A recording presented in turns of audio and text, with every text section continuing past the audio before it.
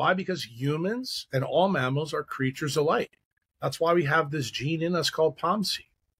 POMC only gets translated from UV light. Well, how are you going to translate POMC when you got no UV light in your environment and you got an abundance of blue? Actually, blue light turns off the POMC gene. So what effectively do you become in a blue light world? You become more like a previous evolutionary form. You become a moron. You become a monkey that doesn't talk. You become a monkey that gets a disease like autism. That's what autism is, severe autism. You don't talk.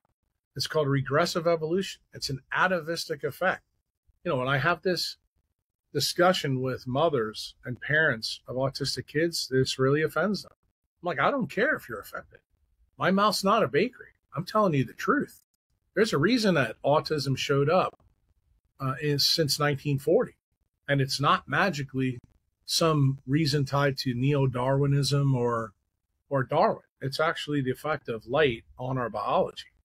And until people wake up and understand why there's pockets in the United States of where autism is really bad, you're going to find out that it's always linked to a massive amount of artificial light during the night and the day to people that affects their germ cells. And then their kids are born and they have these, problems related to neural migration, in the five senses, and that hooks up to the thalamus.